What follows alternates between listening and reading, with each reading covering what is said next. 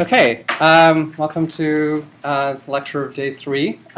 So this morning I will be telling you about networks and use of networks for helping to interpret or visually interpret data, including the results of the pathway enrichment test that you guys did, the pathway enrichment analysis. So yesterday's slides in the afternoon, or yesterday's slides about Reactome, talked about pathways and a little bit on networks.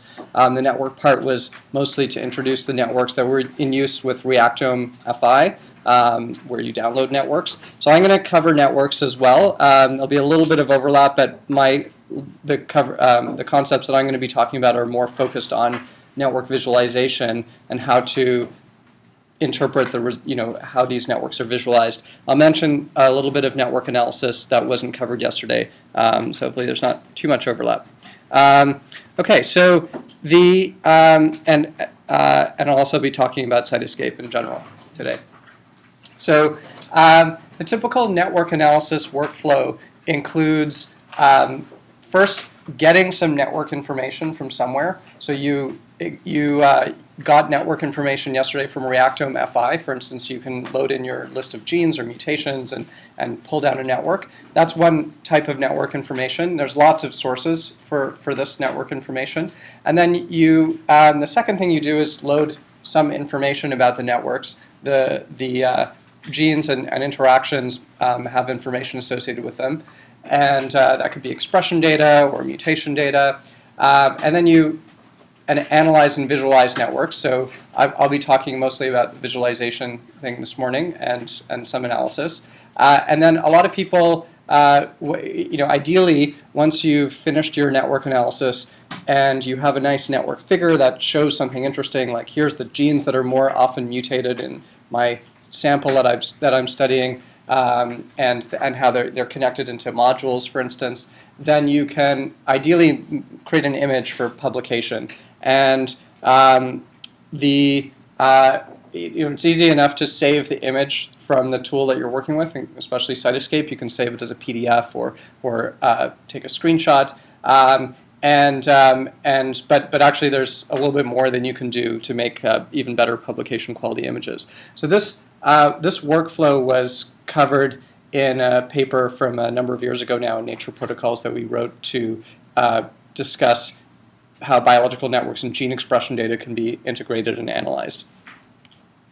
Okay, so I'm going to give you a quick introduction about networks again, hopefully covering some different topics that were covered yesterday, focus on network visualization, and discuss Cytoscape as a software tool. Everybody's tried it already, but I'm going to just go over it again and see if anybody has questions from a more general point of view. And then I'll mention network analysis, just a little bit broader than what was mentioned yesterday. So networks, sort of the main goal of network information, or networks, why we bother to, why we care about networks, is that they're very good at representing relationships in data. So in biology, people are very interested in different types of relationships: physical interactions between genes, regulatory networks like Wyeth discussed, genetic interaction networks. We haven't discussed those so much here, but if you're working with certain model organisms, synthetic lethal interactions are very important, and also more and more in cancer. Functional interactions are interactions between genes where it might not be a specific experiment that defined the interaction, but the relationship means that the genes are somehow functionally related. So it could be that genes are co-expressed, or it could be that it's kind of a more general concept. It could be that genes are co-expressed, that they're physically interacting. It could mean that the genes have similar sequence. So functional interactions are fairly general.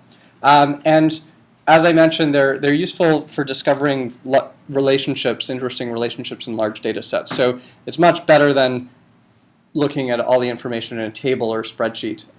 So imagine if you had a bunch of interactions between genes and you loaded them into a spreadsheet. You'd have to have, say, 2 columns. Column 1 is gene A, column 2 is gene B, and those 2 columns create relationships. So gene A is connected to gene B, and then you have one row for every interaction. So it would be difficult to see the structure of the network if you didn't load it into a network visualization system.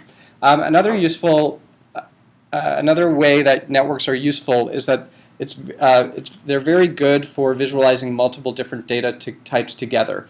So you could look at protein interactions and gene expression and mutations and methylation and a whole bunch of other things that you layer onto the network and visualize.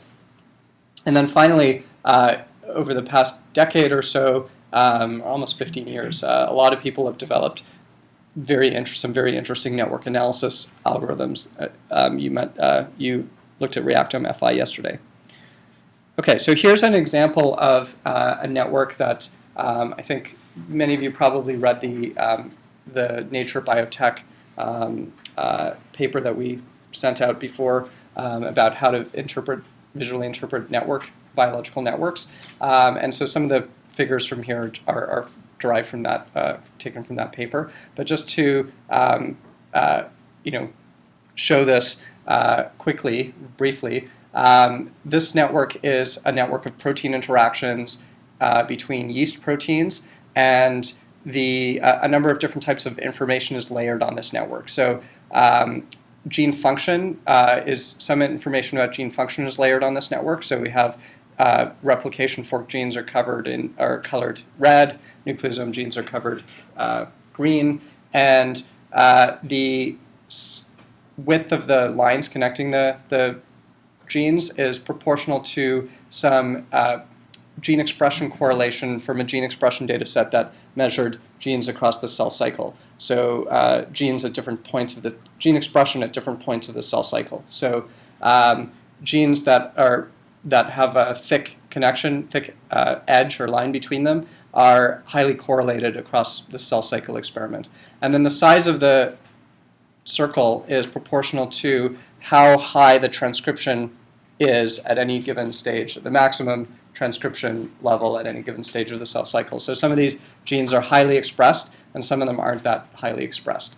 And then once this was visualized, there were a few modifications made to this figure in another. So this figure was generated in Cytoscape, and then a PDF was saved and then loaded into Adobe Illustrator, or you could use any kind of image editing software and then we added these labels here, and we circled certain things that we want to emphasize. We added an arrow here, and so this extra work that was done in a sort of image editing program just helps emphasize certain regions that are not easy to graphically display in a tool like Cytoscape. And so I'll mention this a little bit more later, but this is just a quick example. So you can see that there's some structure in this network. There's kinetochore genes are more connected to each other than you would expect. All these functions act like that, and you can sort of see general distances between things. So certain sections of this network are closer than others, and it's somewhat instructive. Okay, so Lincoln also mentioned pathways yesterday. So pathways and networks are somehow related in that pathways have network type relationships. They have connections between proteins or genes or molecules, small molecules in the case of metabolism.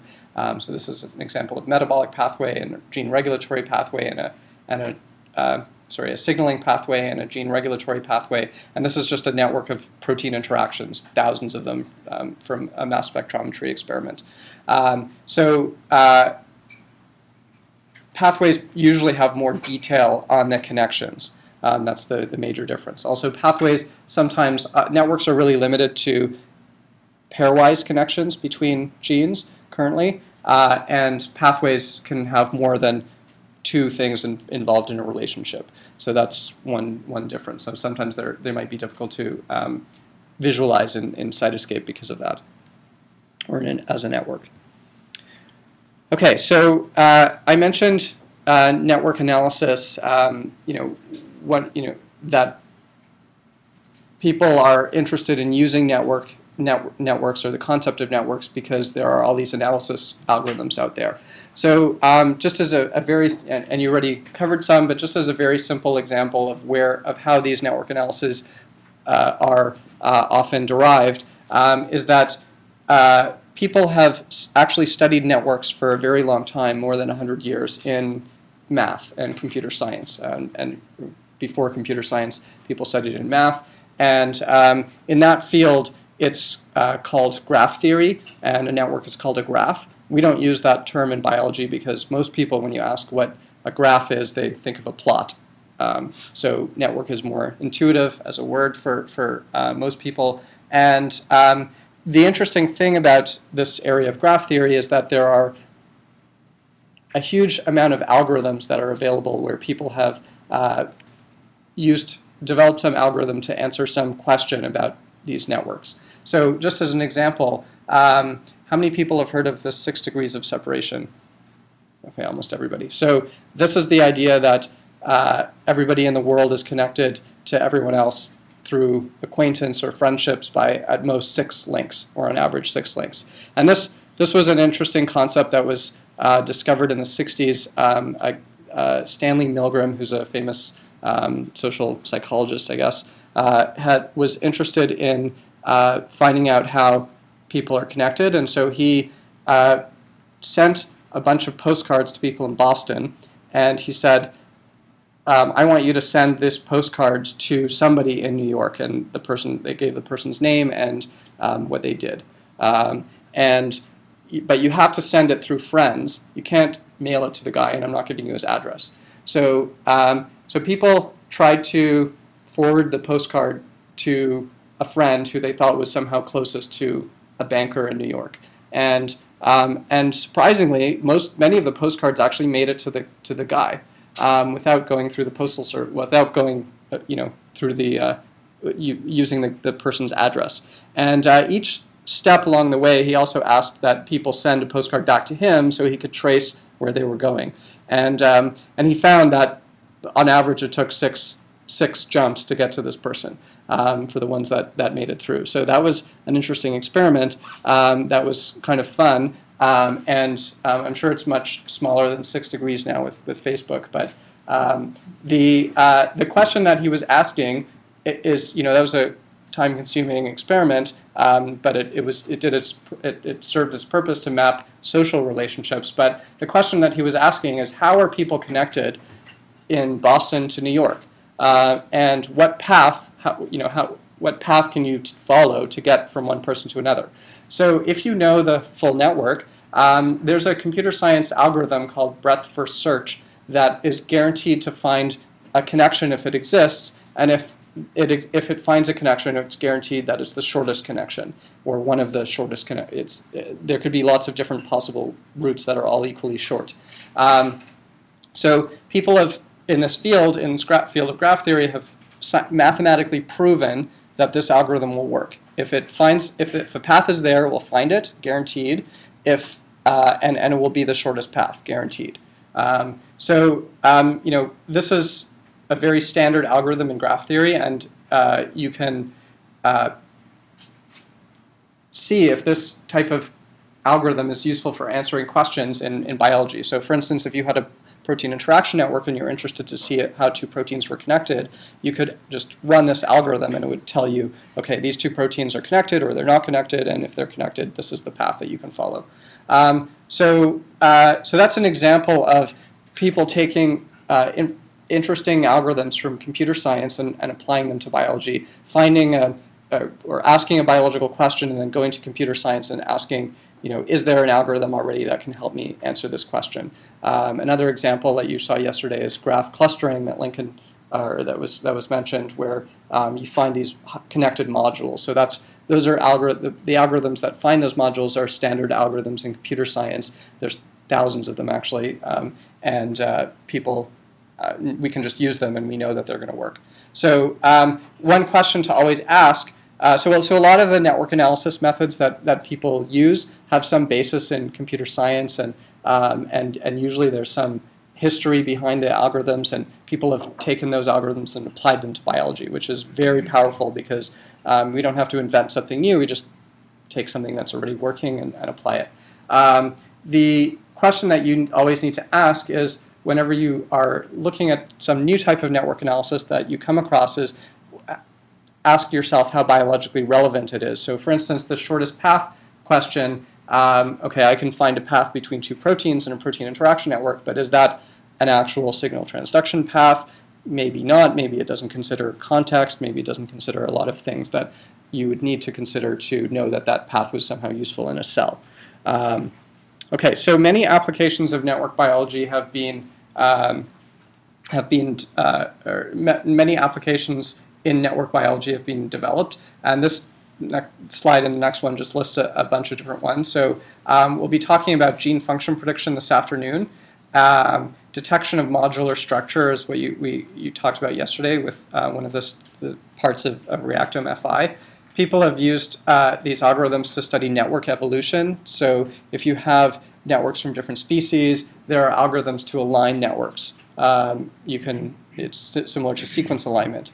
And people also have used different methods to predict new interactions. So predicting protein interactions, predicting functional interactions, all sorts of different interactions can be predicted based on existing data. So sometimes you'll come across networks that have a lot of predicted information.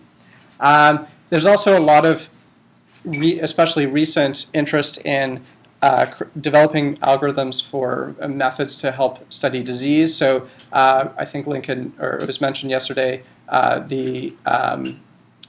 people can study, there's methods to find subnetworks or little pieces of networks that are correlated with disease somehow. So those are, people call them network biomarkers. And there are also ways of doing genome-wide association studies with networks, which we can talk about. So I'm not going to go through these in a lot of detail, but each one of these has a Cytoscape plugin available actually that you can go and check out, and we'll talk more about that a lot more later. Okay, so I mentioned that it's always important to consider how biologically relevant these networks are. So networks are a model of how we think the cell is working. They only capture a certain type of information, relationships between often genes, and I think it was mentioned yesterday how you can have different network mappings, and I'll just mention that.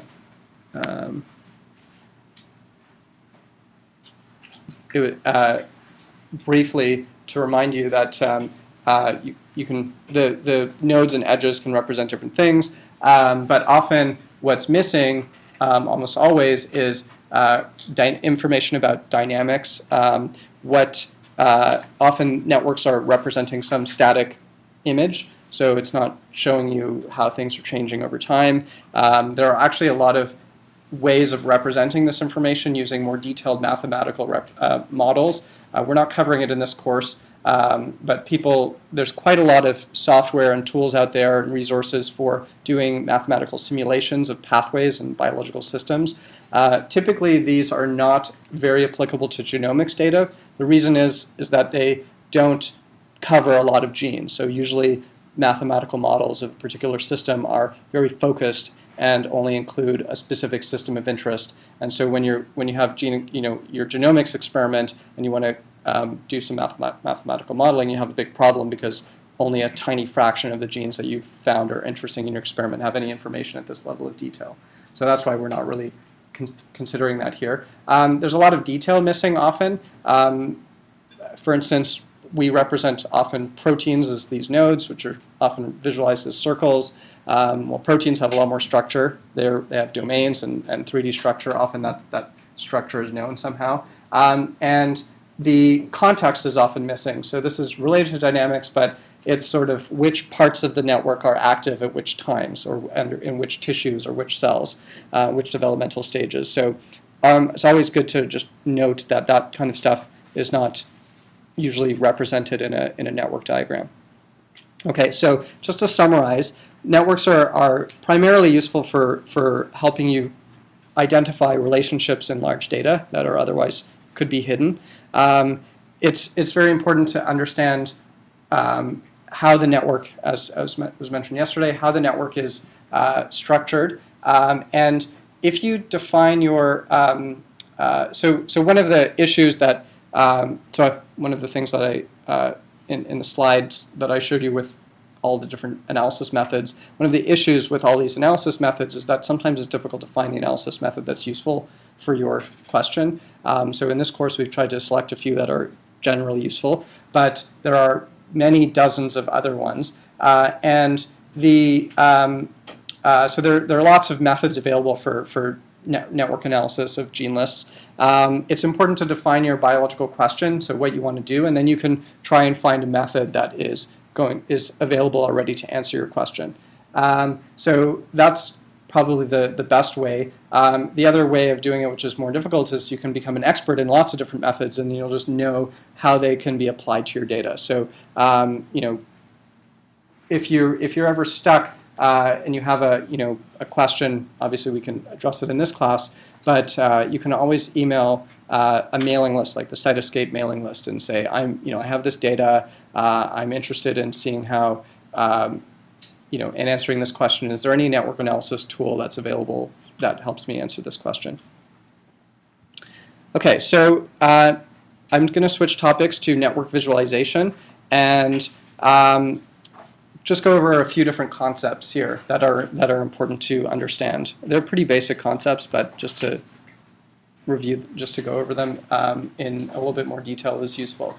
So, there's different ways of representing a network. So this is the common way of representing a network, where we have nodes and edges, and the connections are visualized nicely. But you may also see other types of network representations that are equivalent.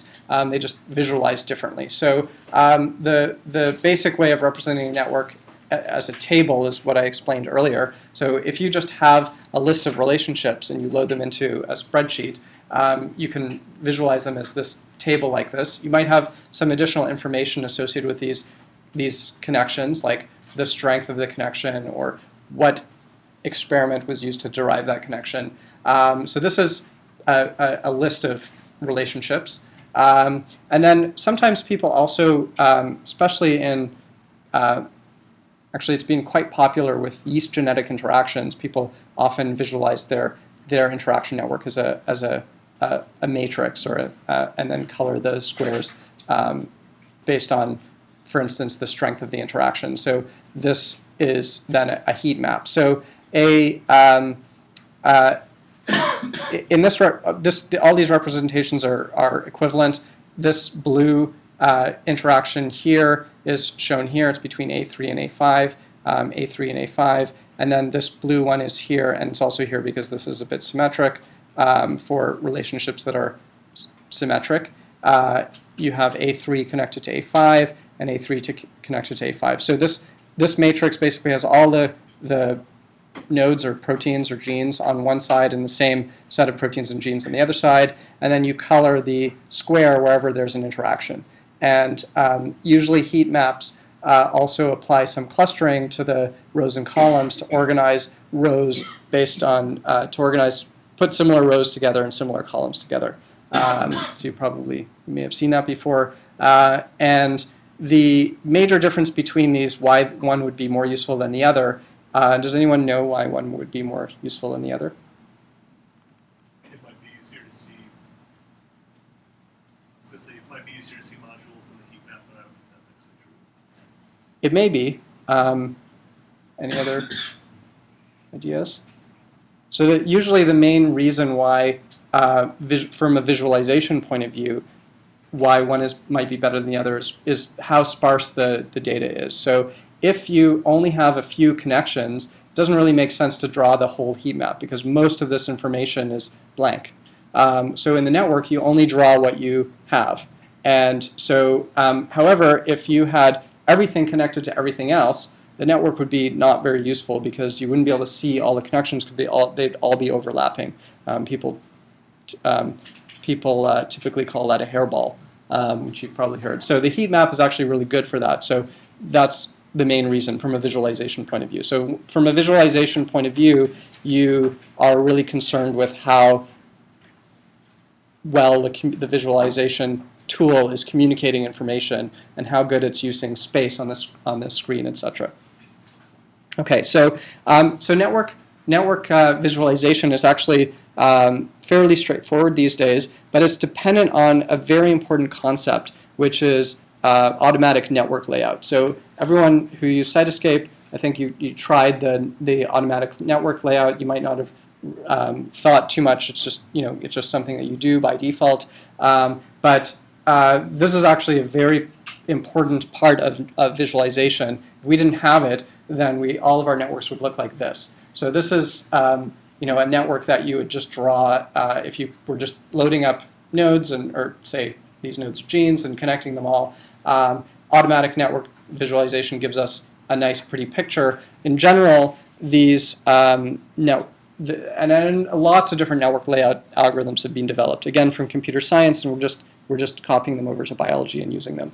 So one of the most common types of network layout algorithms is called the force-directed. Sometimes it's called a spring-embedded network or layout algorithm. And it tries to, in general, most network layout algorithms are developed to try to optimize the layout in a couple of ways. One, it tries to move nodes away from each other so they're not overlapping. And the second thing that they generally try to do is reduce crossings of edges. So if you have connections between genes that cross each other, the more times you have a crossing, the more complicated the network looks, and it's difficult to trace the connections because often if there's lots of crossings, you won't actually be able to kind of see how things are connected. So you want to reduce the crossings. The ultimate reduction is that you have no crossings. That's not easy to achieve. In fact, it's impossible for a lot of networks. But that's the goal of most network layout algorithms. So these force-directed layout algorithms, the way they achieve this is they use a physics-based idea where the nodes are represented as positive charges that repel each other. And the edges are somehow pulling each other. So maybe they're represented as gravitational forces where the nodes want to come together, but the nodes are like charges, so they're kind of pushing each other apart. Sometimes the edges are thought of springs. So they have, you may remember from high school physics, you have a spring constant and a resting length of the spring, and the spring can kind of bounce and compress and bounce. So so those concepts are used, and by these algorithms, and the algorithms simulate a system like this. And you can think of it as kind of taking a network that has nodes and edges that are kind of springy, and you throw it up in the air and it's jumbling around, and then when it lands, it kind of comes to rest, and it's figured out that nodes all the forces are figured out so that the nodes are far away from each other and the edges are pulling things together such that nodes that are actually highly connected are more likely to be close to each other. So this is that's sort of generally how these force-directed algorithms work. They're excellent in general, but they're not great for very large networks. So I'd say on average, if you have up to 500 nodes, maybe if you have a nice big monitor and a good computer, you can visualize bigger networks. But the more nodes that you have, and also the more edges that you have in your network, the harder it's going to be for these network layout algorithms to find a good solution. So bigger networks tend to give hairballs, and the only way to reduce that is to remove some nodes or some edges. So general advice whenever you're trying out the network layout is to use a force-directed layout algorithm first. If you have, but it's not the only type of network layout algorithm that exists. There are others that are specialized for certain types of networks. So if you have a network that is more like a tree, for instance, it's a pedigree or it's a protein sequence phylogenetic tree or the gene ontology hierarchy. There are hierarchical layout algorithms which kind of create lay trees out very nicely. And there's other types of network layout algorithms as well. So general advice is to try force-directed first, and also try different layout algorithms and see which ones work best. You don't always have to rely on one. And what works best is what's visually clear to you in a couple of ways that I'll tell you about later. Okay, so tips for better looking networks. So if you're ever going to, I briefly mentioned this earlier, if you're ever going to publish a network figure that you make, then you really should adjust the layout manually. So these automatic network layout algorithms work quite well, but generally they don't do as good a job as you can do if you're moving things around yourself. So they give you, a lot of help, but then if you're for publication quality images, you usually can move things around. So one of the things that often happens when you do these layouts is that, for instance, you might have node labels like gene names on your network. And some gene names are longer than others. The network layout algorithms typically don't consider the label. So the labels might be overlapping each other, and so you might want to move the nodes around so that you can reduce that overlap. Whenever you have any kind of overlap, you want to kind of reduce it. Another useful tip is to load the network into a drawing program like Illustrator, move the labels around. You might want to emphasize certain things, color things differently, as I mentioned. Okay, so one of the big problems that people face with networks especially when they're really big, as I've mentioned a couple of times, is that they get a hairball, affectionately called. Sometimes people call these things something else. Somebody called this once the Death Star, this is a really big network. I think there's over 3,000 proteins in this network. I think there's over 3,000 connections in this network with hundreds, almost 1,000 proteins. And it's kind of difficult to see what's going on. So you definitely see certain things, like there's a big connection here, there's a big section here that's highly connected. This section isn't as highly connected. Here's another sort of module maybe. But in general, it's kind of hard to see. So if you are faced with something like this, you really need to zoom into something or filter it in some way to get a better picture. So often you can, there's a couple of ways of doing this. So in this case, I took a few proteins from this network and I zoomed in just to see the connections among those proteins. So these are proteins involved in cell wall integrity and in yeast. So if you have particular processes or sets of your gene list, for instance, defines a set of genes that might be interesting, and maybe your gene list is really big, so you might have a way of focusing your gene list to a smaller list of genes, and you can just look at that list to see how it's the connections among the genes in that list to see how they're organized.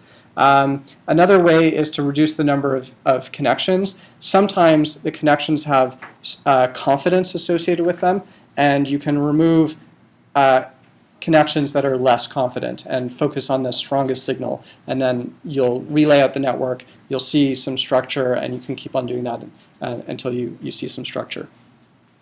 Okay, it's an interactive process that really requires often a lot of tuning. It's not often that you can just press a button and get a nice network unless your networks are small. Okay, I mentioned as well that you can layer on a lot of different types of information on your network. Often this is done visually using different types of visual features. So you can imagine that you have all sorts of different ways of representing nodes and edges. So we have different shapes for nodes. We can have different types of connection lines that connect to show connections. We have different types of arrows. So here you might want to say this is an inhibiting arrow, this is an activating arrow. There's color, size, shape. And in this network that we've seen before, we've used a bunch of these things. We've used color, size, the width of the edges are proportional to some data. So there are a few different types of data here. One, transcriptional amplitude for size. This is a second type of data that we had. The color is a third type of data we had. And then the actual data that kind of creates the structure of this network is protein interaction data. So there are 4 types of data overlaid, kind of combined in this network.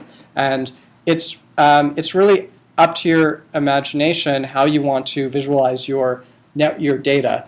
You can choose to visualize data in any way. I mean, there's certain natural ways to visualize certain types of data. Like, for instance, if you have gene expression data that's on a continuous scale, you might want to visualize that as a color gradient. But you could also visualize it as a size gradient, so bigger nodes are more differentially expressed. It's really up to you. Okay, so as I mentioned briefly before, interpreting these types of networks, there's sort of four major ways that four major concepts that are important to look for in networks when you have a network. So one is the relationships between these different types of data. So here we can see that there's a highly connected region that's all green, and the nodes are all big, and the edges are all really thick connections. So this means that the nucleosome, we know that this is a nucleosome, it is highly expressed in the cells across some stage of the cell cycle.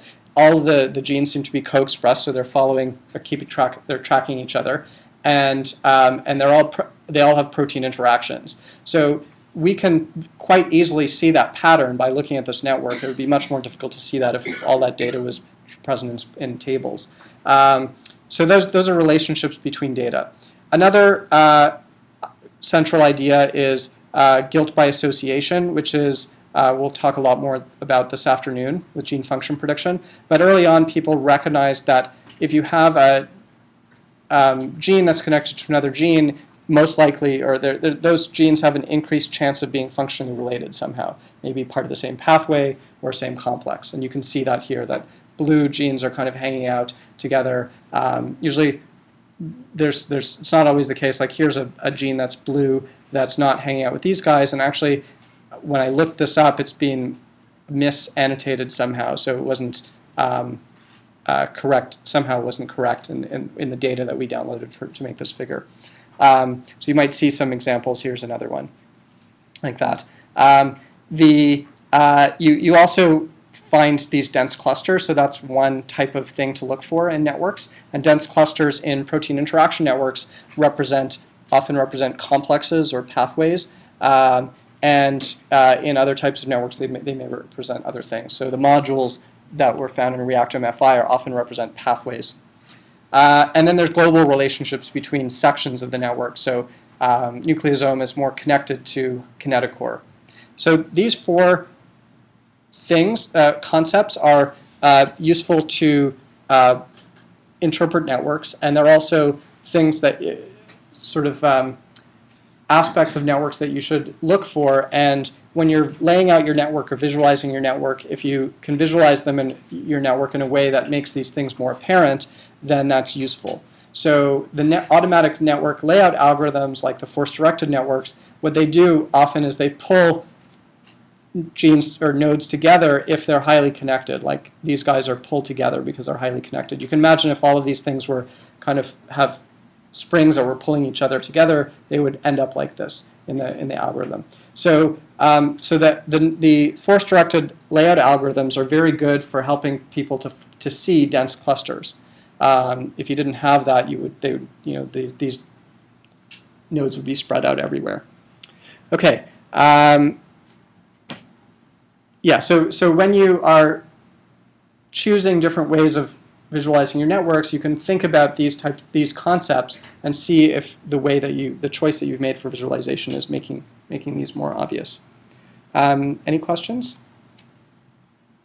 Okay, so that is pretty straightforward, I think, but I think important to cover. So just to summarize, we need automatic layout to visualize networks. It's very important. There are lots of different network layout algorithms, so we can try. You can always try different ones to see which ones give a better result for your network. Networks help visualize interesting relationships in large data. You can avoid complicated networks by focusing your analysis, and visual attributes can help you overlay different types of data together and see how they're related. Okay, so yes? Yes. We'll be going over how to assign like values and things to the genes, like in order to the image you've shown a complicated network, right, with all the different the the edges and like Yeah. will we cover all that? So I'll show you that in Cytoscape. The challenge there is that there's lots of different types of data that you could load up, and each person has often their own types of data. So there are general ways of loading that data up into Cytoscape, and then you can visualize it. So yeah, I'll show you how to do that. Okay. The only issue is getting the data. So sometimes some data is easily accessible, and some data you might have to collect from different places and put together. Yeah, sure. I guess I was just generally, are those basic features of Cytoscape or those plugins that help you? The visualization is a basic feature of Cytoscape, and pulling in the data as well. But loading in the data from kind of generic tables is what's part of Cytoscape initially, by default. Okay, so I'm going to switch to discussing Cytoscape. So Cytoscape, as you know, because I think probably everybody's tried it out by now, as we assigned that before the course, is a free software for network visualization and analysis. It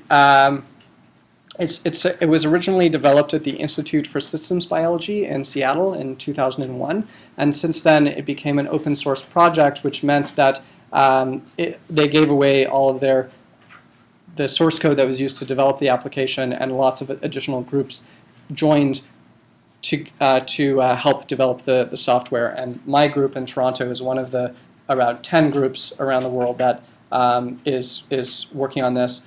Trey Eideker is in San Diego, and Benish Rakowski in the Pasteur Institute were originally at the Institute for Systems Biology, so they were the originators of this project, and lots of other people have joined in. The idea is that, as you guys probably know, most of the labs that are involved in tool development aren't really often interested in being tool developers. They're interested in scientific questions, but they have to have some tools.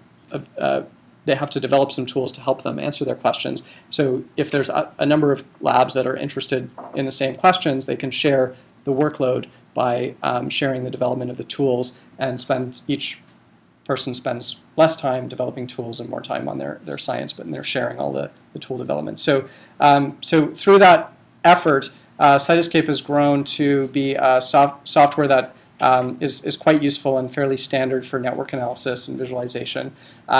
There are lots of extensions or plugins. Now they're in Cytoscape 3, which we're not including in this course right now. They're called apps, and I'll tell you more about that.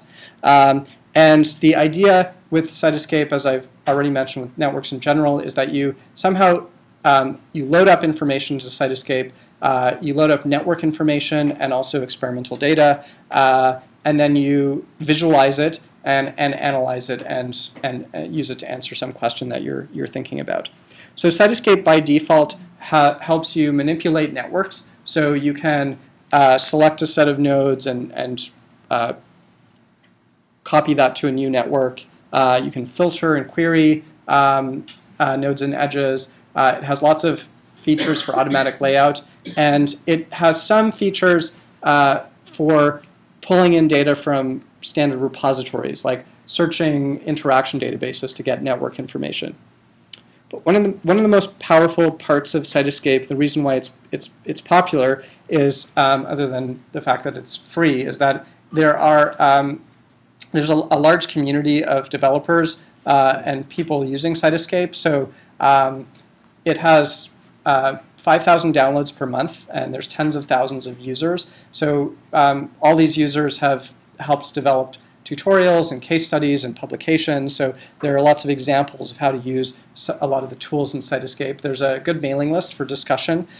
Questions are answered on that mailing list. They're pretty much guaranteed to be answered within a week, and often they're answered faster. There's a lot of data and documentation, and now there are over 160 plugins that extend the functionality of Cytoscape.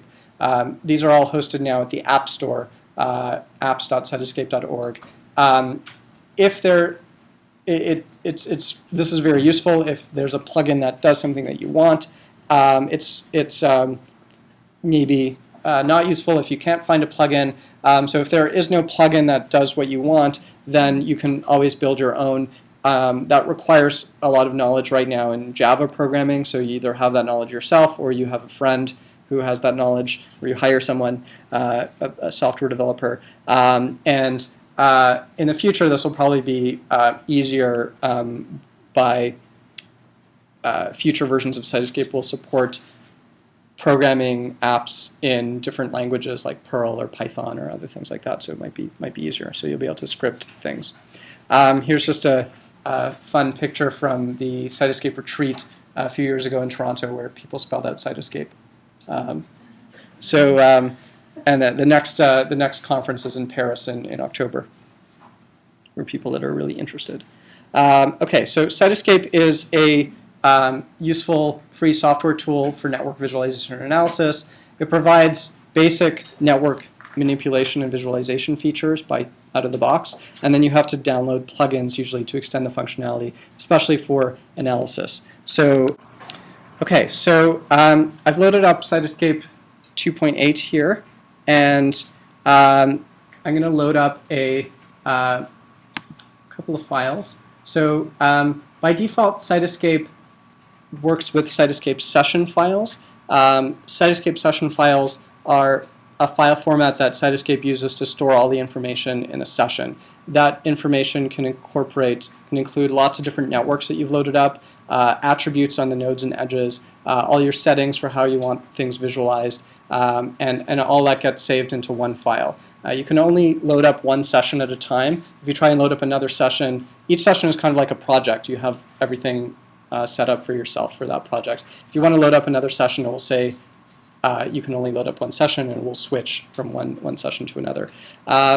The session files are .cys, and it's actually a zip file, so if anyone's interested in looking inside, you just rename it to .zip, and you can unzip it, and there's a bunch of files in there that you can look at if you're interested. The common issue that people one thing that's not intuitive with Cytoscape initially is that you're wondering how you can create your session file, how do you get data into the system. So you don't use this open to get data in. This is only to get data in once you've created a session file. However, to create a session file, you have to kind of go one step back, which is importing data. And so this is actually the first thing that you usually want to do when you run Cytoscape is you want to import data from various places. So you can import data from, the easiest place to import data is from a spreadsheet. This is sort of the standard way that most people would import data.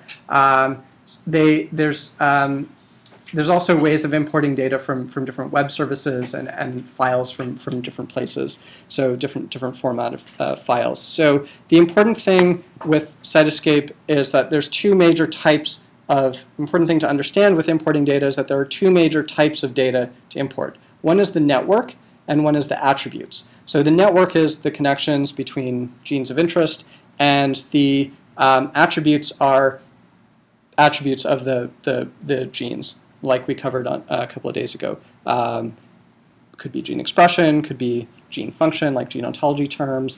Any type of information could be associated with nodes or edges. So, and it's actually one of the big questions from people is, okay, I have all my gene expression data, but how do I get a network? How do I get network information? Where do I get the network from? So Reactome FI is one place that you can get networks from that you looked at yesterday. Another place is GeneMania that we'll talk about this afternoon. So GeneMania has hundreds of different networks, and you can there's a Cytoscape plugin that allows you to load them all in.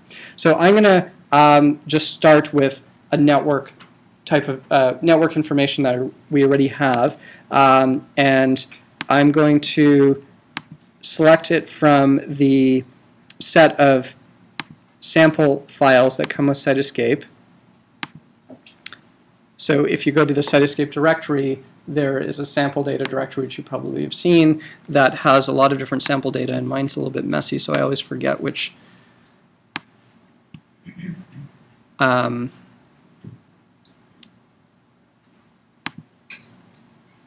see if this is the right one.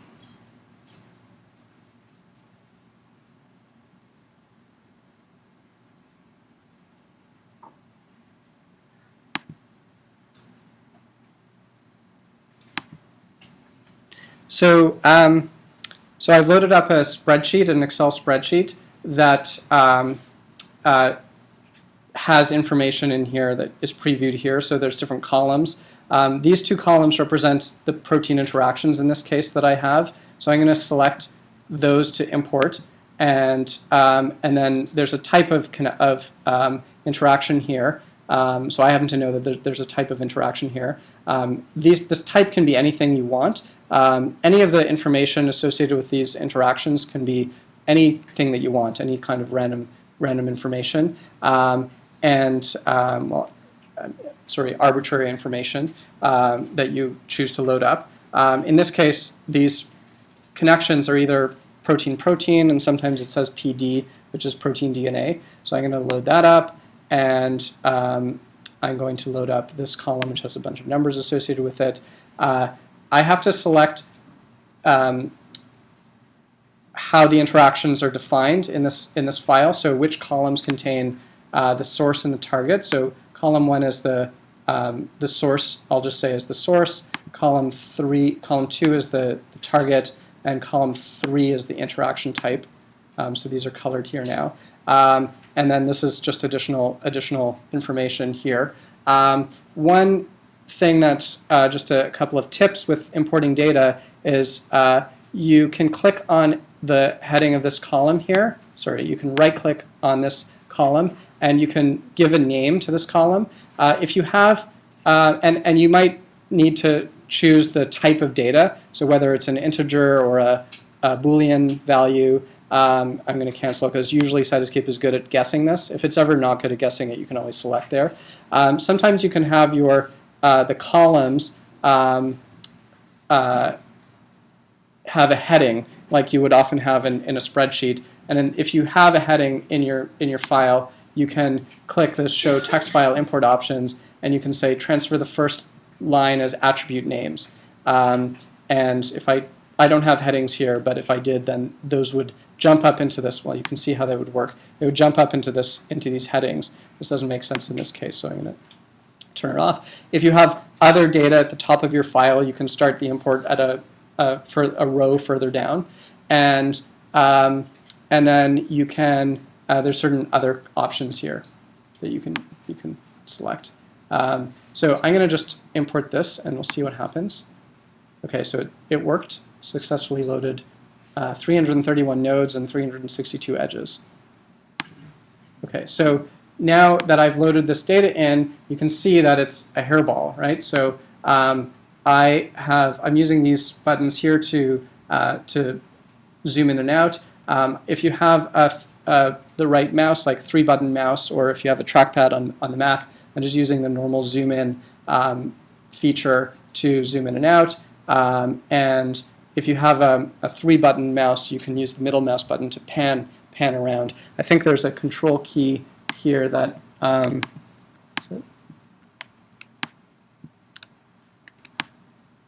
so it's not working on this laptop, but the typically the 3-button mouse, the middle mouse button you can press to move around.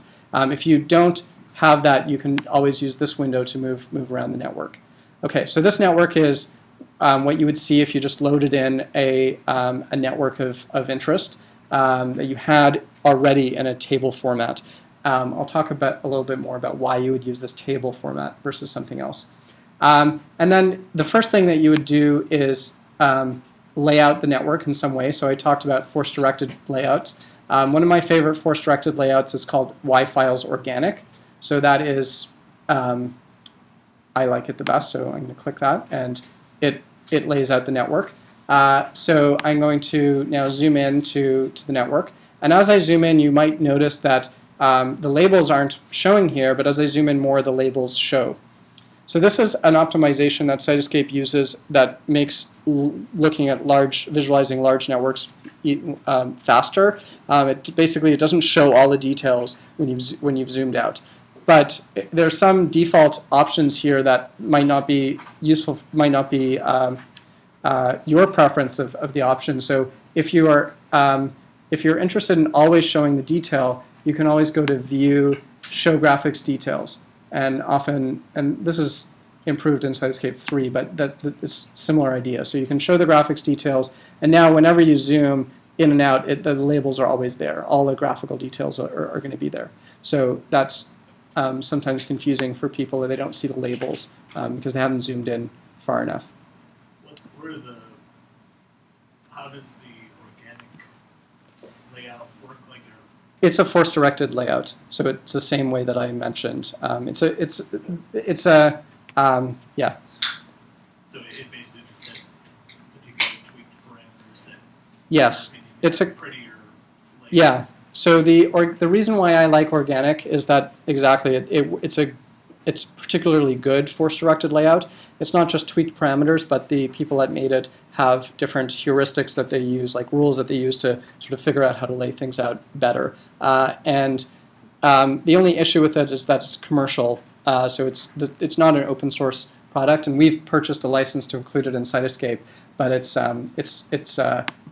all the other layouts are kind of reusable for other software and stuff. So it probably doesn't impact most users, but for any developer, that's one issue. Yeah, the Y-Files layouts, Y-Files is a company, and they've done a pretty good job of making layouts. So their hierarchical layout, for instance, is quite good. So if this was a tree, it would more of a tree structure. It would look better. Let me just go back to an organic layout. Okay, but you can try the other layouts. The default layout is the Cytoscape force-directed layout, and if you click, it's linked to this button here. So if you click it, it's pretty good as well. So here's the Cytoscape default one. So yeah, you can see that these guys. There's some of the structure that I talked about in the network is visible after you lay this network out. Okay, so I have one question. Yes. How is column 6 that you imported? How is that used here? Okay, I'll talk about. That's a good question. I can show you how those columns were imported and where they end up. So just before I do that, I just want to mention that I'll go through this. So the attributes that you load up in the network are not shown here by default. They're present in here, and actually one of the annoyances of Cytoscape 2 series is that this data panel, sorry, it's cut off here to change this. These panels here can be turned on and off by this view menu, so I'm going to hide this results panel because it's taking up a lot of screen real estate. So this data panel here is where attributes are visualized. One of the confusing parts when using Cytoscape initially is that there's nothing shown here, and really we should show the attributes that you've loaded. So that's fixed in 3.0. But you can select different attributes that you've loaded up, and usually I just click this button, select all attributes. So only when you've selected nodes here can you see what's in this attributes panel. Another little bit of a confusing thing when you start using it is that there's multiple panels here, so you have to actually click these tabs here to see different ones. So I don't know if everyone can see this, but this is the node attribute browser. So I didn't load up any node attributes yet. I only loaded up edge attributes. So if I click this and I click this button to select all the attributes, now the columns that I had in my spreadsheet are loaded up here. So this is the interaction column, interaction type column, and this is column 6. So I can, unfortunately, this column 6 is all one number, so it's not going to really change things. So I'll show you, I'll load up a better example with a lot more data to show you how visualization works with this data. Basically, column 6 is like expression. It could be expression values, yeah, exactly, yeah. So because it's associated with the edge in this case, it would probably, a value like this might be confidence or strength of the connection. If it was associated with nodes, then it would be gene expression data, for instance. I just want to quickly, you guys probably saw that you can select nodes and you can move them around. I don't know if you saw this way of aligning and distributing nodes, like you can rotate nodes, which is fun, and but sometimes useful if you're making. So there's certain things that you can do with these align and distribute that help you with publication quality images. If you're doing manual layout and you want to align a whole bunch of nodes in a line, you can just go here and say, okay, I want to have these all lined up like this and distributed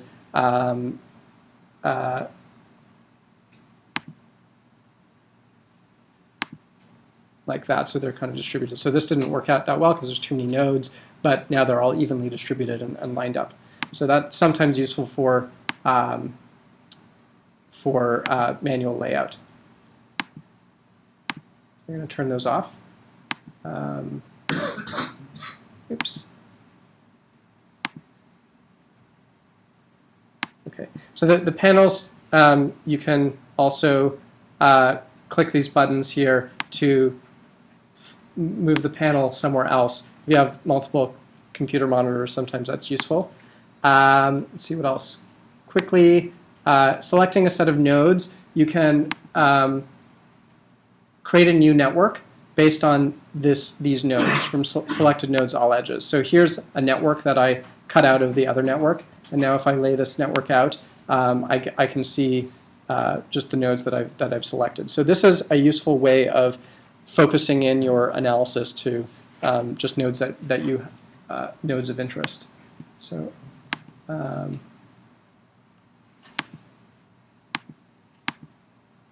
okay. So and then this network that I created is a sort of a child of this network here, and I can go back and forth using this thing. And there's these windows here also available to kind of move around. So okay, so I wanted to cover a few more things. One is filtering, and the other one is visualization. I'm going to load up another Cytoscape, predefined Cytoscape session file that already has a lot of information loaded. What's the schedule, Michelle? We break at 10:15. 10:15. Okay. Yeah. Okay. That sounds good. Okay. So before I do, I just wanted to mention that while I imported network information here from a spreadsheet, that's most useful for people that are generating their own network information. So not many people here are doing that. Well, some people are, I guess. If you're generating any data that creates interactions, like protein interaction mapping or ChIP-seq data, where you have multiple ChIP-seq experiments that you've run, and you have a transcription factor and all of the genes that it binds close to, those represent relationships, and you might have that in a table. Then you would definitely load them up by loading in a network from a table. If you are starting with a gene list and your experiment doesn't include generating interactions in any way, then usually you wouldn't load the network in from a table, because it's difficult to kind of get network information from lots of databases and combine them in tables. It's much easier to use a plugin like Reactome-FI or GeneMania, as you'll see this afternoon, to provide a gene list and then convert it to a network by just querying a database. So that's another confusing thing that depends on where you're coming from, what part of Cytoscape you use. Hopefully that's clear now. Yeah, that's sort of what I was wondering. So if you start with a gene list, use Reactome to build the network, can you export that network as a table so then you can add values that are associated with your genes from your original list? You don't need to export it. You can just import a new table. You want to add value. Add gene expression. Yeah. So my gene list is gene expression. Yeah. Right? And I want to tie the full change to all those nodes after I've gone and added the attributes through Reactome-FI, right? Yeah. So you don't need to export the table ever. You can do everything you want within Cytoscape, and that's a good question because that sort of shows this loading attributes. So I've loaded a network from a table. If you have attribute data like gene expression data, and one of the columns is the genes, and the gene name, for instance, and the gene name is also used as the nodes here, and then you have gene expression data, then you can load it in with attributes from table. And let me do that right now. One of the sample, so this is also sometimes confusing for people. The import attributes from network and import network from table and import attribute from table have very similar screens here. So sometimes people get them confused. But I'm going to import node attributes. I'm going to quickly go through here and find one here that is a node attribute table. I'm opening up. This table has a whole bunch of information here about these nodes, although here it's mostly gene ontology information. So let me see if I can find an example where it's gene expression data. I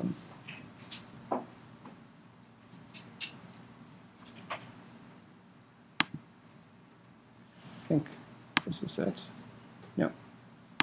So these files that I'm loading up, if they're not tab delimited, they won't get parsed properly here. So actually, one of the things I can do is I can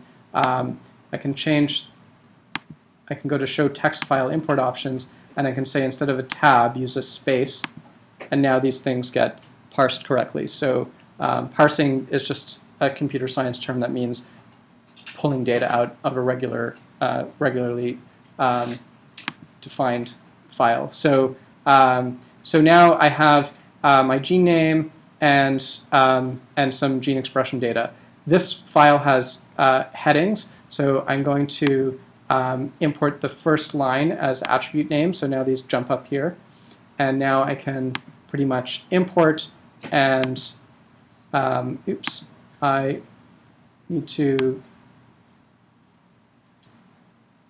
Okay, I think that by default it just defines the first column to be the identifier that you're using, but you can also choose another column here as your identifier column, so that if you have a spreadsheet with different columns like Entree gene IDs and Hugo gene names, and your network is Entree gene IDs or Hugo gene names, then you can match it up. Okay, so let's see what I did wrong here. Duplicate attribute name. Yeah. So these attributes, there's two attributes that are here. One is the gene expression value, and the other one is the p-value, and they just happen to be named the same. So I'm going to turn these guys off and import. Okay, so it loaded up all the data, and now when I select some nodes and I go to the node attribute browser and I click select all attributes, now I see all these attributes, and here's my gene expression data. So that's how you would do it for your question, answer your question. So now I can quickly show you. I think I'll stop soon, but I'll just show you a couple more things. Is it okay if I take a few more minutes? Okay. Okay. So one of the there's two things I want to show you. One is filtering, and the other one is visualization. So this button here, and also one of the panels in one of the tabs in this panel here, filters, helps you define sections of the network that you want to select based on. It's basically querying the network. So I won't go over this too much because it's in the tutorial, but filters are. You can create all sorts of filters that say I want to select nodes that have gene expression higher than this, or gene ontology terms equal to that, and or the nodes that are named this, and you can create Boolean kind of combinations of filters. Just one thing I want to point out, which is an interesting tip, is this search field here. By default, it searches for one column in the attributes, the node name, and I can press enter. I type in something and I press enter, and it kind of zooms into that region that I've selected. But if you click this configure search options box here, you can set it to search any kind of data that you've loaded up. So I'm going to select gene expression data that I've loaded up to search, and I'm going to apply. And now this changes into a slider, a range slider. So now I can select nodes. I'm going to zoom out here so you can see it. I'm selecting nodes based on gene expression. So I want to select all the nodes that are highly expressed. I can just select them here, and there's only a few that are lighting up. I can click this button to kind of zoom into the set that's lit up, but because they're all over the place, it doesn't zoom in that much, but you can sort of see that as I move this, it selects more. So this would be a way for me to select all the overexpressed genes, and then move that to a new network and focus in on them. And you can do similar things with this filters box. It's just more complicated, and there's a tutorial that you can follow. Okay, so the last thing I want to show you is the visualization. So we go to this VisMapper tab, and this is also mostly covered in this tutorial, but just quickly, you can take data from this, from the attributes that you've loaded up here, and map it to colors or shapes or anything. So I'm going to take this column here of gene expression data, and I'm going to map it to a color. So I have to find the attribute that I like here, which is a little bit annoying because there's a whole bunch here. So we're actually my lab is currently working on redesigning this. So I'm sensitive to these issues. But so I found node color, and I double-clicked on it. So it says double-click to create a mapping. And then it gives you a few options. So by default, it says ID is this column here is what I want to map to. But I actually want to map gene expression data to node color. So I'm going to click on this guy here.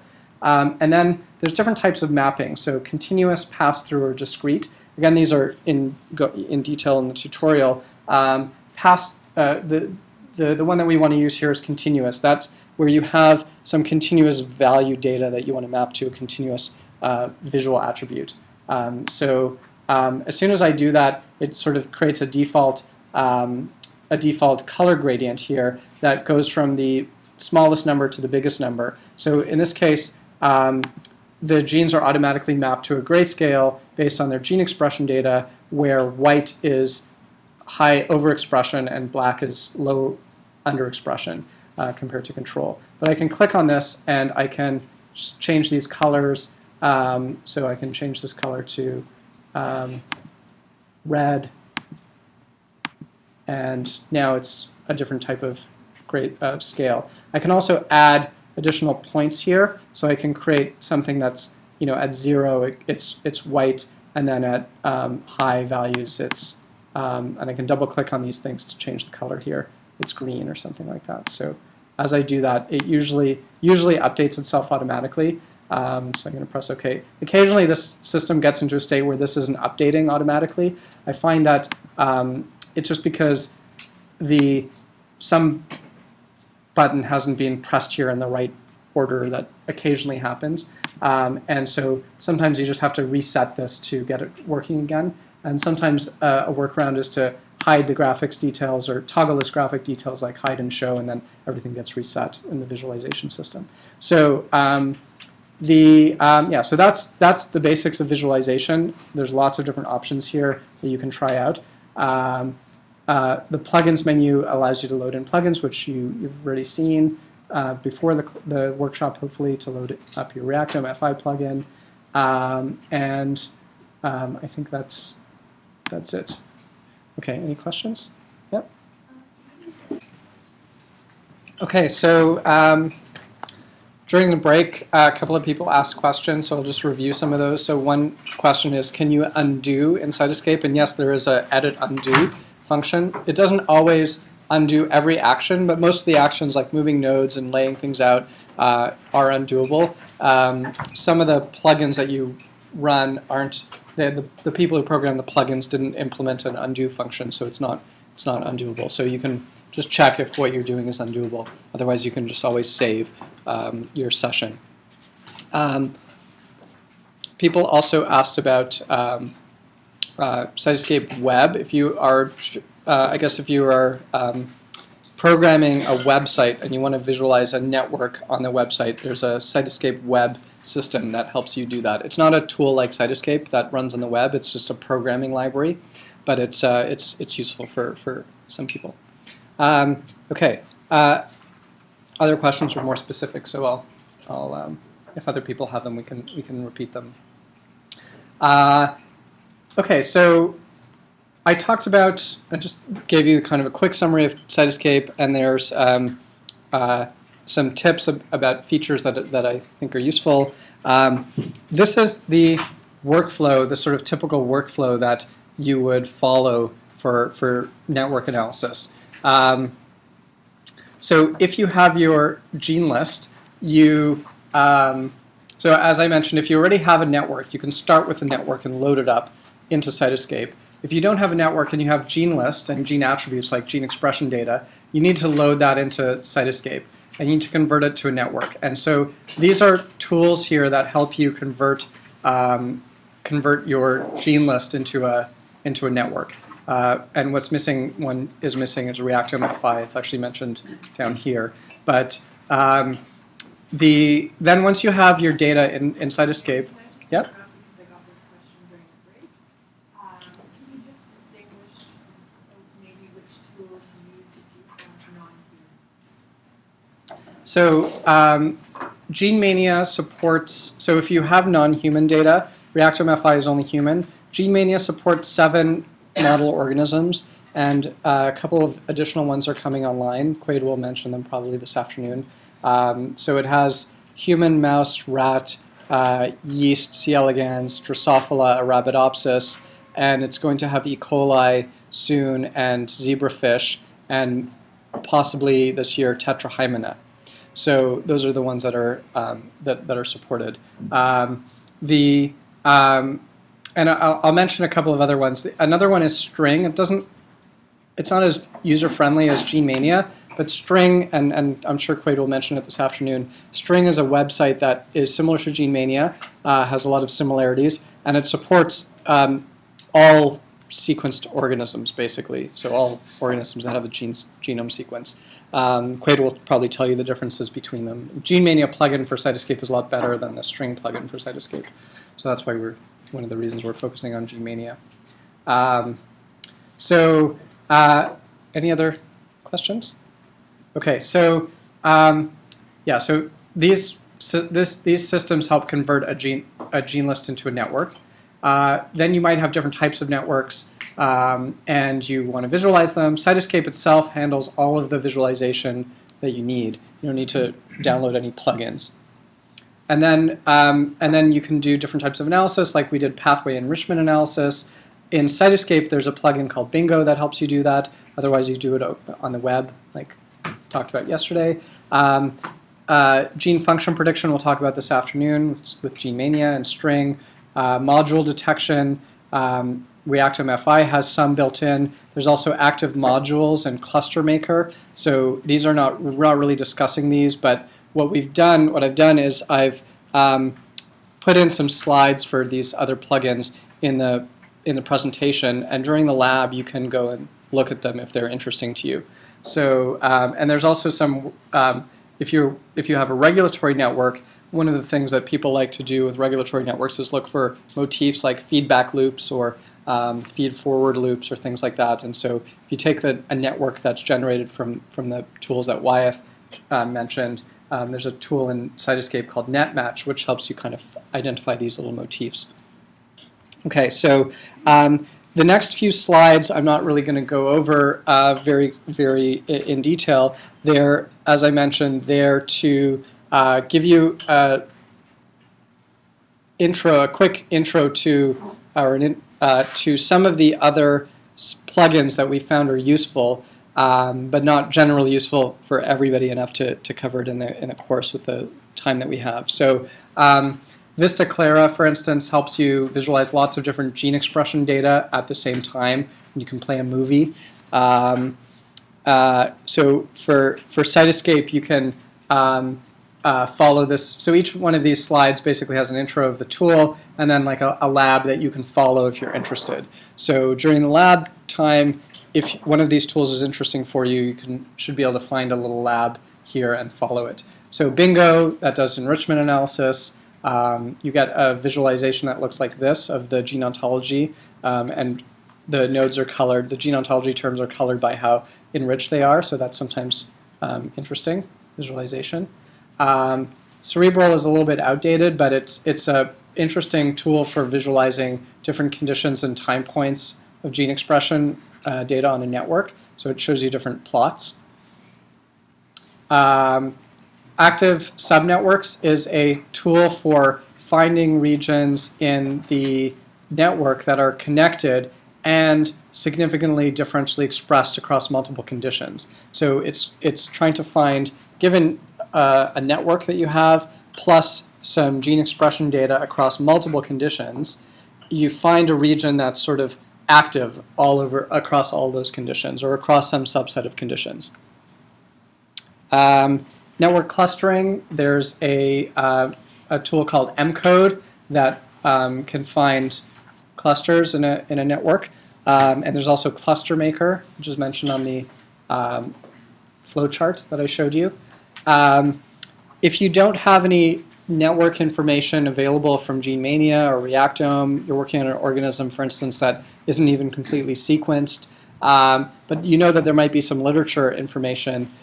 So one way you can access that information is by converting from a converting network information available for a nearby organism via orthology. Another way is to automatically try to extract information from the literature. And this Agilent literature tool, there's a plugin called Agilent Literature Search, which allows you to type in a set of genes, and you could also type in an additional keyword, like here is atherosclerosis or a specific type of cancer or context, and then it does a PubMed search to find abstracts that mention those genes, and then it looks for relationships described in the abstract. So you might find a sentence that says gene A binds to gene B or gene A regulates gene B. It will extract that information and draw a network for you. And then you can actually look at the sentences that it used by right-clicking on the interactions and seeing the sentences that were used to create that interaction. And you can curate it by saying, oh, I don't trust that sentence, I'm going to delete it. So okay, network motifs I mentioned, so I'm just going to skip over that. This is just a little lab that shows you how that works. And then the last slides in this section are Cytoscape 2.8 tips and tricks, which again I won't go over, but you can read through. If you're using Cytoscape 2.8 a lot, there are a few different problems that sometimes people have that I've tried to mention already, a couple of things, but you might find some interesting knowledge here. It's probably more useful if you're definitely using Cytoscape often. Okay, so I'm going to switch to another presentation to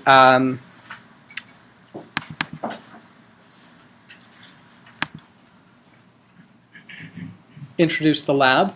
Okay, so we have like an hour and a half for lab time, and I'm going to go through this lab fairly quickly, and then you guys can try it out. So this is focusing on a particular plugin that is useful in Cytoscape for helping to visualize and interpret the results of your pathway enrichment analysis that you did yesterday.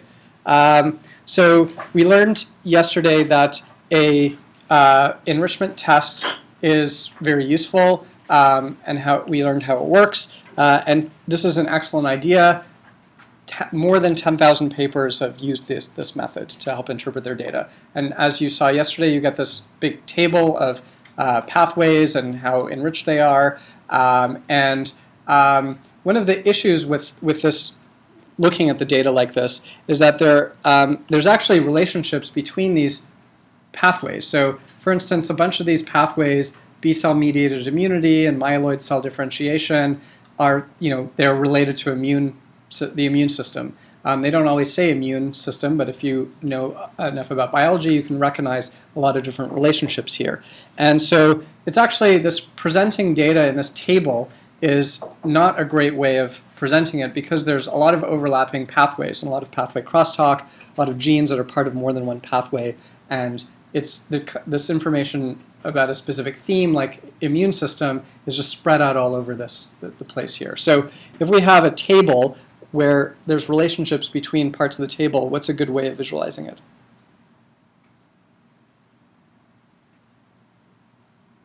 What's a good way of visualizing relationships in a table? A network, exactly. Okay, so so this is what this enrichment map plugin does. It visualizes that table as a network, and this is software that my lab has developed, a method that my lab developed that There's actually a couple of methods out there like this. Another one is called ClueGo, which has a Cytoscape plugin available, which is pretty good as well. So the idea here is that you, instead of visualizing all the gene sets as a big table, or the pathways, you can visualize them as nodes, and you can see how they relate to each other because they might be related because they share genes. Like the two pathways have a lot of genes in common. Okay, so in this presentation, the enrichment analysis technique that I'm using to show the examples is gene set enrichment analysis, or GSEA. As was mentioned yesterday, this is where you can input a ranked gene list, and there's no threshold that you need to set. And then the important thing with GSEA is that it finds pathways that are upregulated or enriched in the upregulated set and enriched in the downregulated set. So these are pathways that are going up and pathways that are going down.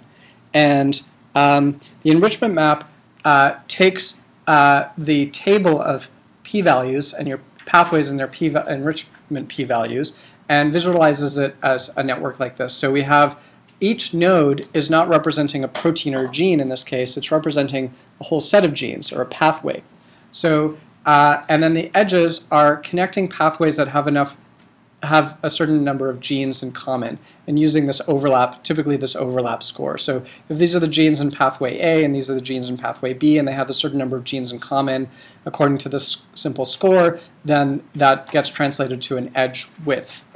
And so the thicker the edge width, the more genes are in common between these pathways. And then the enrichment color is, sorry, the intent, whether in GSEA, because it gives you up and down, that's mapped to red and blue. So red is up and down is blue. And then the intensity of the color here is proportional to the significance. So more significant more significantly enriched pathways are colored darker colors. Okay, so I'm just going to give an example. There are three different ways that enrichment map is useful. One is to visualize the results of a single enrichment, like you did yesterday. So this is an example where we took some gene expression data from this paper where they were looking at breast cancer cells and their response to estrogen. So they treated the cells with estrogen, they collected 3 samples, did gene expression data, collected gene expression data on those samples, and did the same thing for controls that were untreated. And then we compared these to find differentially expressed genes, and then ran an enrichment analysis, GSEA, and we got this big table, and then visualized this as an enrichment map. So the enrichment map Cytoscape plugin was used to draw this picture automatically. So actually what enrichment map does is it draws all the nodes and the edges and does all the coloring. It doesn't do these bubbles here. The bubbles and the labels are currently added manually afterwards for publication quality images. We're working on a future version that can try to draw these bubbles automatically. It's not always easy, but so what you can see immediately here is that instead of seeing hundreds of pathways, we can see many fewer themes, because a lot of these, each node is a pathway, and a lot of nodes are kind of related to each other. So all of these nodes, all these pathways are somehow related to RNA transport. And that is now more visible as a general functional theme rather than having these pathways spread out all over the table. So immediately we can get this. So what this really does is gives you a very quick visual summary of your gene expression data, in this case, in terms of pathways. Again, we're always using gene expression data as an example, but you don't have to, it doesn't have to be gene expression data. One advantage of enrichment map is that it can be used for any type of enrichment test that you have. So if you have GWAS data or if you have methylation data, you can, and you've done your pathway analysis, you can load the results into enrichment map. Okay, so zooming in on one of these clusters here, you can see the actual gene ontology terms that are associated with each node. Okay, so that's fairly straightforward. Another thing, the second use of enrichment map is comparison of 2 enrichments. So this is something that's actually not possible in any other tool that I know of. In this case, the paper that we looked at, they actually had multiple time points, and they were interested in seeing the difference things that were differentially expressed between the early time point, an early time point and a late time point in this estrogen treatment experiment. We used the gene ontology as our gene set database, and we created an enrichment analysis. We did pathway enrichment analysis on this time point and this time point. So we had 2 pathway enrichment analyses, and then we loaded them up as a enrichment map where the early time point enrichment is mapped as the center of the node, and the late time point is mapped as the border of the node. So here's a node that has a bright red border and a white center. So white means that there was no enrichment at the early time point in this pathway, but the red border means that at the late time point, this pathway was really enriched and upregulated. So if you're interested in looking at pathways that were differentially enriched between 2 different time points, you might notice that a lot of the nodes are red, so that means that there's not really any difference between the 2 time points. Here's a section where there's a bunch of nodes that have bright red centers and white borders. So bright red center means enriched at the early time point, and the white border means not enriched at the late time point. And here's a section, ubiquitin-dependent protein degradation, where the reverse picture is seen. And so there seems to be a lot of change happening here, but the rest of the map, there's not that much change. So this visualization method makes it really easy to see this pattern. If you were looking at tables, and you'd have to match up all the tables together and take quite a long time, as I'm sure you can imagine. So this is, again, just an example of how network visualization can be useful to quickly see patterns in data. So zooming in on this little section here, if you have gene expression data, and other types of genomics data could be loaded up in similar ways, just with the appropriate formatting, the enrichment map tool allows you to click on a pathway and see the genes in that pathway and a specific heat map for that pathway. So I clicked on this node here, and I got this gene expression map, and you can see that, wow, there's a really big difference between 24 hours treated and untreated, and at the early time point, treated and untreated doesn't have a very big difference. So that's why this node has a bright red border and a white center, because this pathway is not really enriched at the early time point, and it's enriched in differentially expressed genes at the late time point. This is the reverse picture here. You might notice that these patterns are a little bit, the big difference here is that you're looking for difference between experiment versus control. The way that difference works, whether it's all up, so green is up and purple is down, whether the genes are all up or the genes are all down, is not really visible from this enrichment analysis. You just see that there's no change here and no change here. Any questions? Okay, so the third and last use case use of enrichment map is what we call query set analysis. So there's a number of different things, a number of different biological questions that this can help answer. But the idea is that you've done your pathway enrichment analysis, you've visualized your results as an enrichment map. In this case, we took gene expression data from a mouse heart tissue that was published in this paper. And these investigators had knocked out a microRNA, which, as most of you probably know, is a negative regulator of gene expression. So if you knock out a microRNA, you expect the targets of that microRNA to now be generally upregulated because the negative regulator is being removed. So we found that there's a lot of pathways that were upregulated and some pathways that were downregulated. So now we wanted to know how do the pathways that were up and down regulated, how do they relate to the microRNA targets that we know that are predicted in a microRNA target prediction database. We used target scan, I think, for this one. So we had a set of microRNA predicted targets, and that's another gene set. So just like all these pathways are gene sets, the predicted targets of a microRNA are gene sets. And we represented that gene set as another, in this query set, we queried this enrichment map with this additional set. We said, okay, how much overlap is there between this set and all these pathways. And these additional lines that are drawn in the enrichment map show the overlap between the targets and the genes and the pathways. So certain pathways, like this vesicle trafficking pathway, have a lot of microRNA targets, so they get thick lines. And other pathways that are going up, like translation, don't have any microRNA targets in common. And the pathways that are going down don't have any microRNA targets in common. So that makes sense. So the targets are kind of focused in pathways that are going up, which makes biological sense. But not all the pathways are linked to targets, so we might interpret that from this that we might infer from this that certain pathways are directly regulated by this microRNA and other ones are not because they don't have the targets. So that's a way that you can use. You can ask another. The biological question that we asked here is, given the pattern of pathways that are going up and down, and the fact that we've perturbed this microRNA in our experiment, how can we explain the effect of this microRNA in terms of physical connections between the microRNA and its targets by using this additional information? Yes? Can you use that with any gene set? Yes. Or like the transcription factor binding site? Yes. So you can use this for transcription factors as well. So taking what you learned about transcription factors, you could do a similar analysis.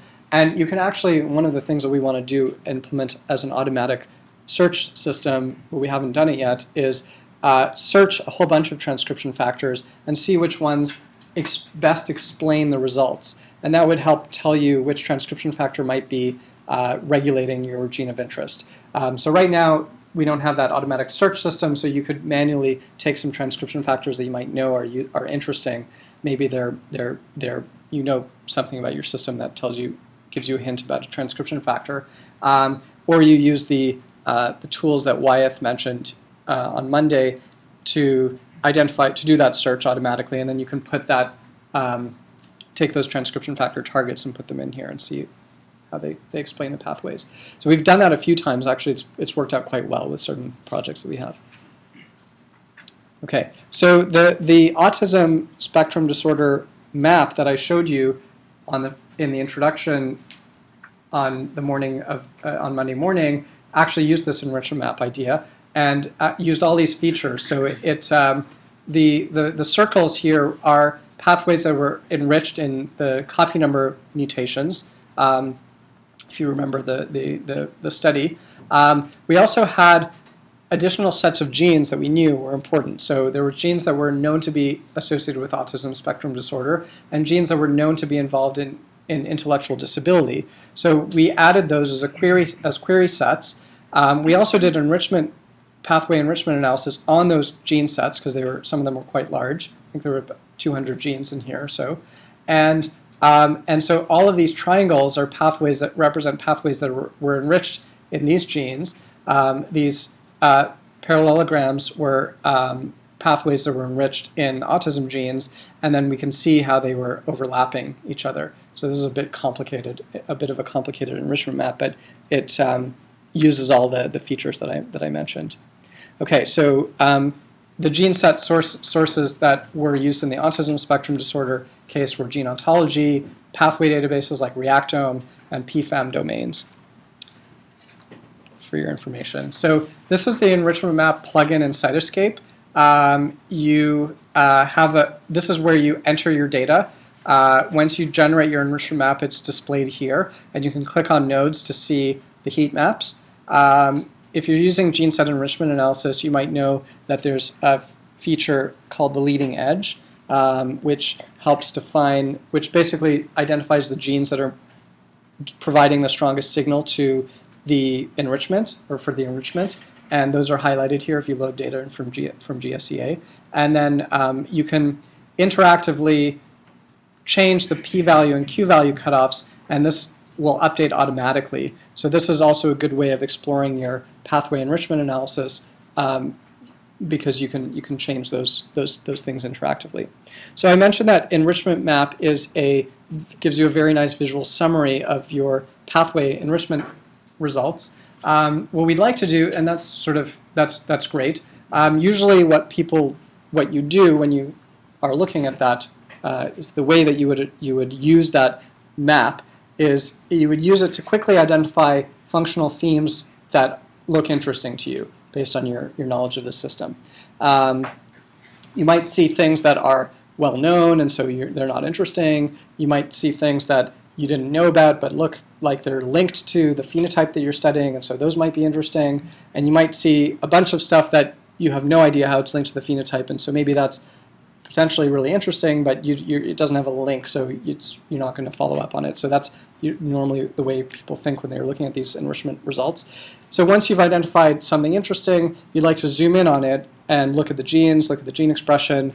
So for instance, we find that in this map, there's a region that looks very like it's changing a lot, and it incorporates a lot of gene sets that or pathways information that comes from reactome, and one of the pathways is reactome apoptosis. So then what you'd like to do is download the pathway, the apoptosis pathway from reactome, and overlay your gene expression data on the pathway. And so we've changed from a network where the nodes represent pathways to a network that is a pathway where the nodes represent proteins, and we have overlaid gene expression data on here. And then you can zoom in. You might find that one region of this pathway is actually where all the differential expression signal is coming from one region.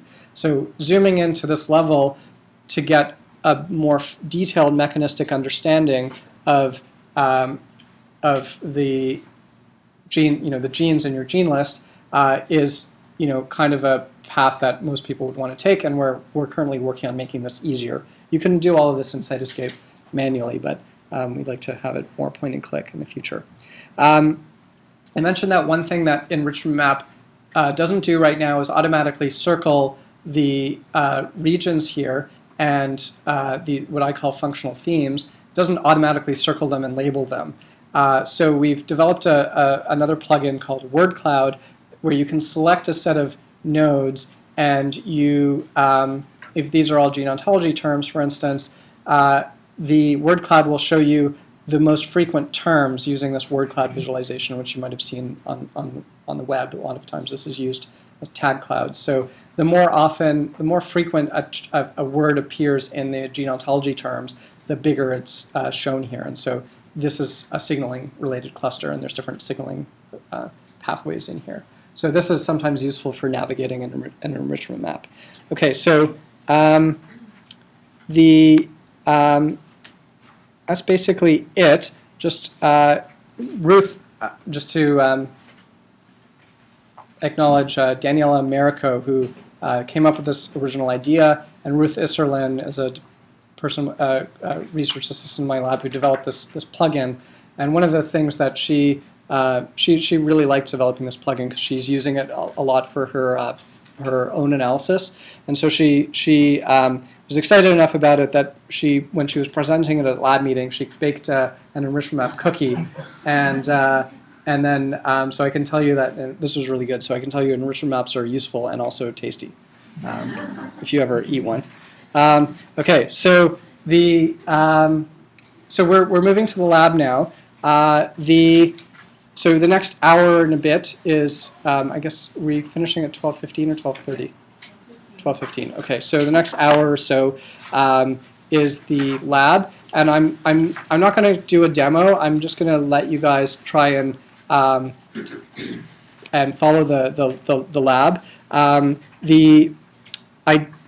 In this lab, you can do a few things. So the main activity in the lab I'm proposing is try out enrichment map. So you need to follow these steps. You need to download if you haven't already done it, you need to load the enrichment map plugin from the plugin manager in Cytoscape.